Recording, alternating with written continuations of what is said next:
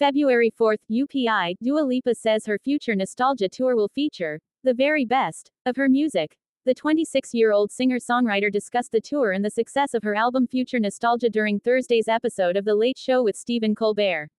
Lipa released Future Nostalgia in April 2020 in the early days of the COVID-19 pandemic.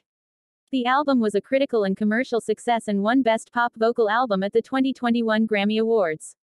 Future Nostalgia features several hit singles, including Don't Start Now, Physical, and Levitating, which was the most streamed song in the United States in 2021.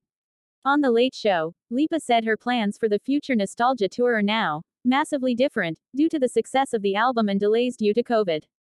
Initially, when I was meant to go on tour, it was only meant to be a month after the album was out, so I just hoped the fans would really quickly learn all the lyrics and come and watch me. This time, I've done a lot of audience research, and so I feel like I know what songs people like, the singer said. The Future Nostalgia tour really is the Future Nostalgia tour because it's predominantly songs from the album, whereas I think before, it would have been bits here and there and lots from my first album, she added. Now it's the perfect combination, the very best of. Lipa said the album's success has been mind-blowing. It was beyond anything that I could have ever hoped for, and maybe that's the fate that the album was meant to have, she said.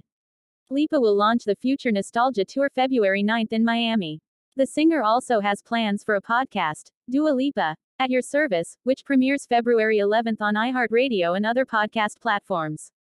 In the show, Lipa and special guests will share tools, tips, recommendations, and inspiring stories.